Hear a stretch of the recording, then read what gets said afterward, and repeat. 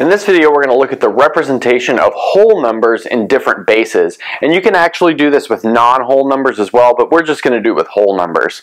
So let's look at the precise definition, which is a little bit tricky to deal with, but we'll look at a ton of examples that'll make it clearer. So a base n representation of a number x is a way of writing x as dk minus 1 all the way down to d2, d1, d0, and then you put a subscript here n. That means the base n representation, and these numbers are the digits of this base n representation. And in base 10, x can be represented in the following way. It's dk times n to the k plus dk minus 1 times n to the k minus 1 all the way down to d2 times n squared, d1 times n to the first power, and then d0 times n to the 0 power, but n to the 0 power is just 1. And furthermore, these digits, these di's, are between 0 and n minus 1. So the first example I want to look at is just the fact that our normal base 10 representation is actually set up for this already. Let's look at maybe the number 3,259. So notice we could write this as 3,000 plus 200 plus 50 plus 9. And each of those are built in this form here. So for instance, this first part, this thousandths place, is 3 times 10 cubed. Then this hundredths place is 2 times 10 squared. And then we have 5 times 10 to the 1. And then plus 9 times 10 to the 0. Great. And so this is a good way of looking at a number that we already know about in a base that we already understand, and then writing it kind of in this more formal way. So for our next example, let's consider a base 3 number. And let's consider the number 1202, and I'll put a little 3 here to indicate that we're in base 3, and our goal is to translate this to base 10. So this is not 1,202. That would be what we would say in base 10. This is 1202 in base 3. So let's see what we've got here. So notice here we have the 3 to the 0 spot, the 3 to the 1 spot, the 3 squared spot, and the 3 cubed spot. Just like here we had the 10 to the 0, 10 to the 1, 10 squared, and 10 cubed. So we have 1 times 3 cubed, so that would be that spot, plus 2 times 3 squared, that would be that spot, plus 0 times 3 to the first, and then plus 2 times 3 to the 0. Great. So that's how we have all of those, but now we can just add this together just like normal. So 3 cubed is 27, so we have 27 plus, so 2 times 3 squared is 2 times 9, which is 18, plus 2 from this last one. Great. So now notice if you add all of these together, you're going to get this thing as clearly 47. Okay, good. So let's do another example like this real quick.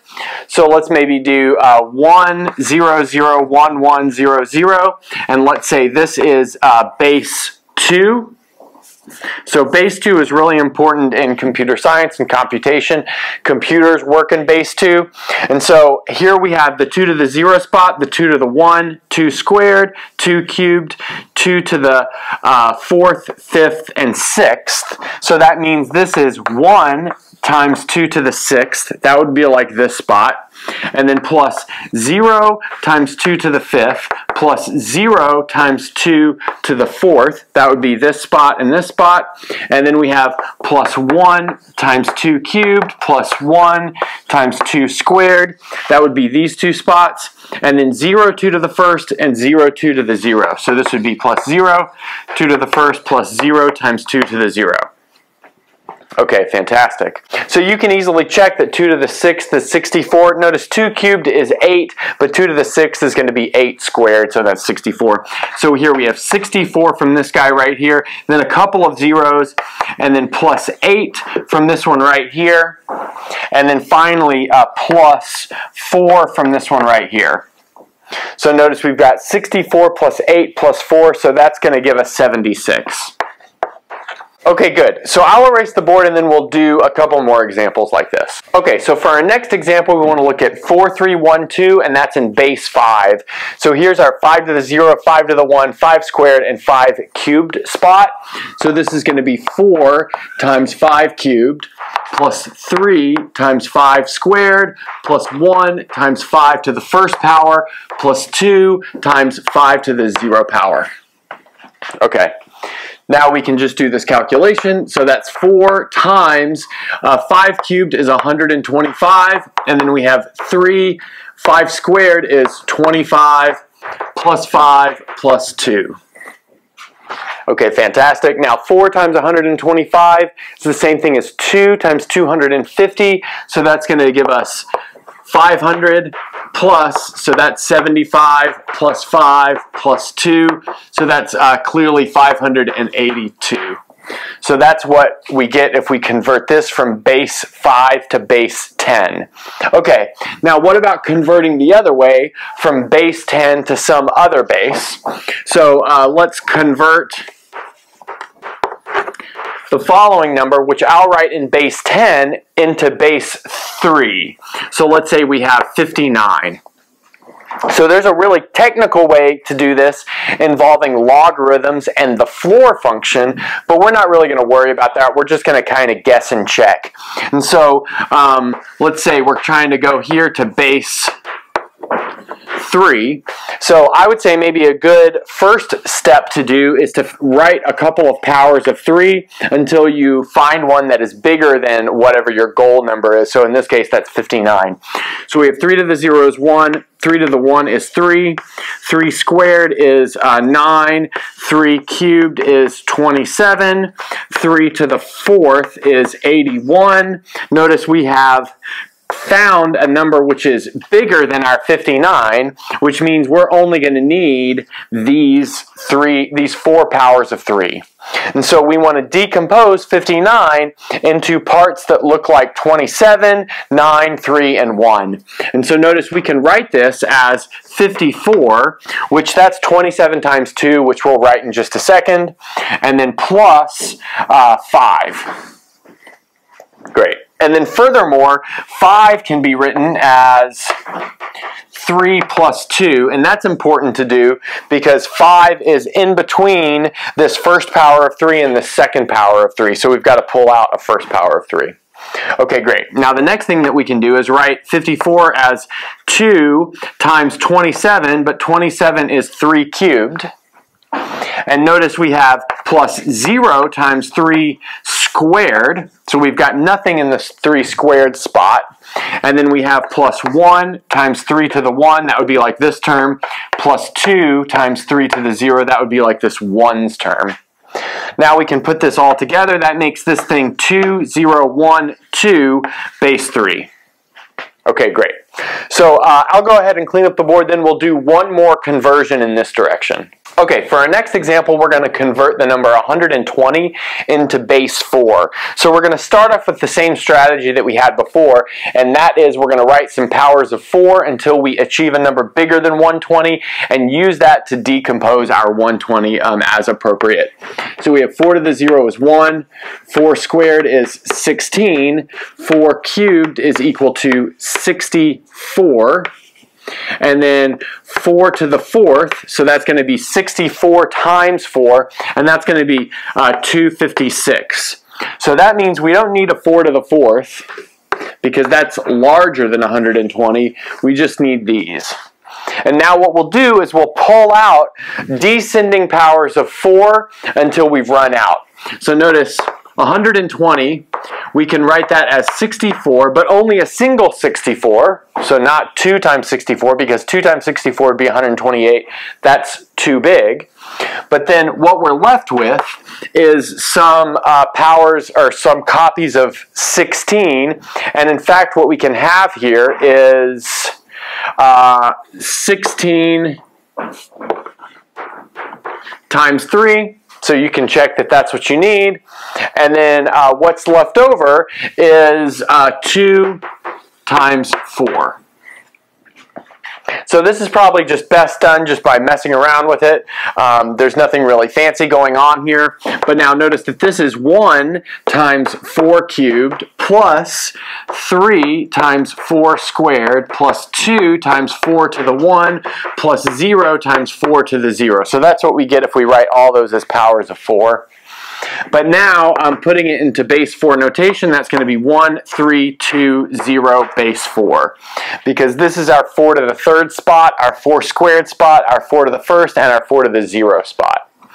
Okay, great. I'm going to clean up the board, and then we're going to look at a base 20 number system that the Mayans used. Okay, now we're going to look at this really interesting number system used by the Mayans, and it is base 20. So since it's base 20, we need 20 different symbols to represent the numbers between 0 and 19. So I've written the symbols over here. So notice 0 kind of has its own special symbol, which is drawn like that. Forgive the drawing. You can just Google a Mayan number system if you're psyched, and you can see maybe a better picture of what 0 looks like.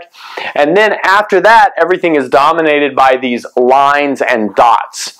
So 1 is represented by 1 dot, 2 by 2, 3 by 3, and 4 by 4 dots. And then for 5, instead of having 5 dots, you have 1 line. And then after that, for the numbers 6 through 9, you just put dots over the line to add to that 5. So for instance, 8 is a line and then 3 dots. So the line is like 5 plus 3 is 8. And now you continue on with that, adding 2 lines for the number 10, and then dots above it to add the numbers 11 through 14. So notice 14 is 2 lines and 4 dots, and then 3 lines for the number 15, and so on and so forth. Now the important part about this is that the numbers are written vertically, and so here you would have the first digit of a number and the second digit of a number. Down here you would have the first, second, and third digit of a number. Okay, so now what our goal is to write this in base 10, so we're going to do that for both of these examples.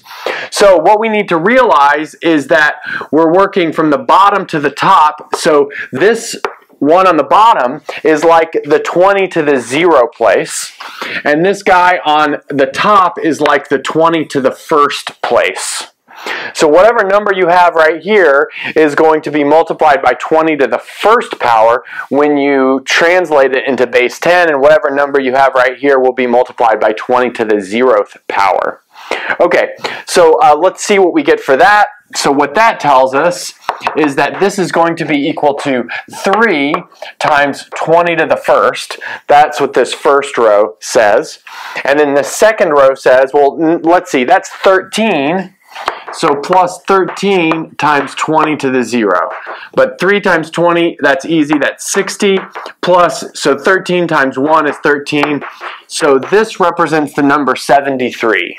So now let's go ahead and do this one. So the same rules apply, working from the bottom to the top. This is the 20 to the 0 space. This is the 20 to the 1 space. This is 20 to the 2 space.